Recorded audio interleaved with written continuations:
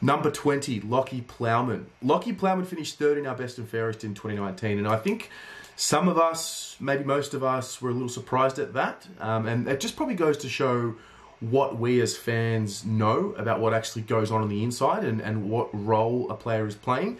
I mean, I myself thought he started the season pretty poorly last year by his own standards. I found myself wanting more from him last year, and I probably learnt as the year went on that he's playing a role within those four walls that I don't really know about, and a lot of us don't really know about.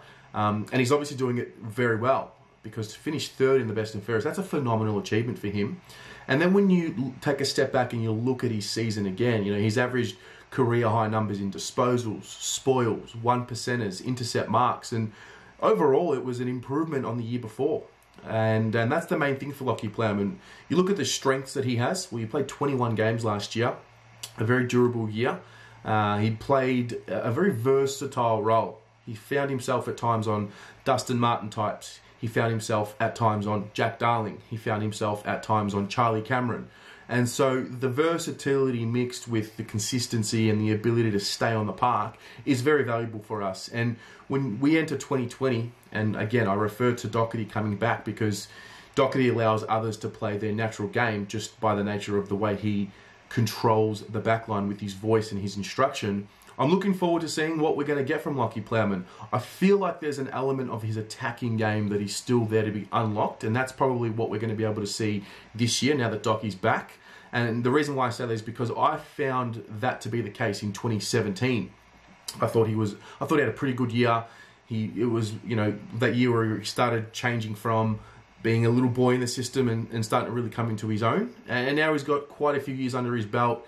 He's obviously at a new club now. He's very much part of the, you know, the leadership group, or, you know, he's one of the senior voices there, even though he is still pretty young. And so that's probably what I'm looking for from Lachie Plowman in 2020, because, you know, if you look at that back line, it is stacked.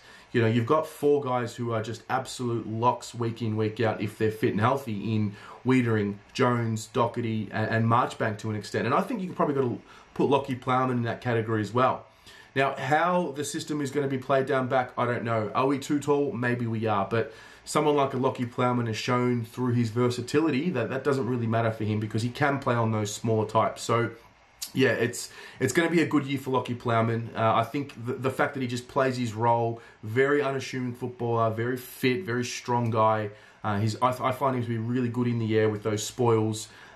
Sometimes the kicking can let him down, but I think now that the rest of the team is starting to improve around him, I think we're going to see him benefit from that. So it's going to be a good year. I'm very interested to see where he can take his game to in 2020. What about you? How do you see Lachie Plowman's season unfolding? Where would you like him to play? What type of role does he play? Is it, you know, a week-to-week basis type thing, or is it something a little bit more locked down that you're looking from him? Let me know in the comments below.